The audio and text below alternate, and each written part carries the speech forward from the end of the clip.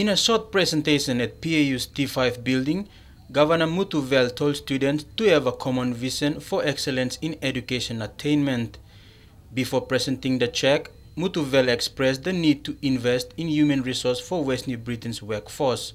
In order for us to develop West New Britain, we need that human resource, we need quality education, we need quality students like you to come back and to make awareness. When we want to develop, we have to give up this violence.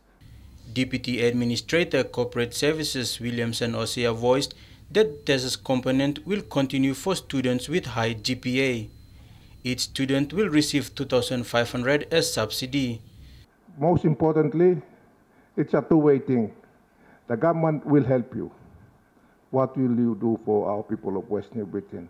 Are you going to make us proud and big like something?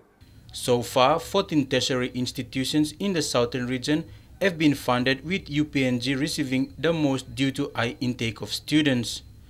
Governor Muthuvel said is scheduled to visit UOG, Again Technical and Divine Word University next week.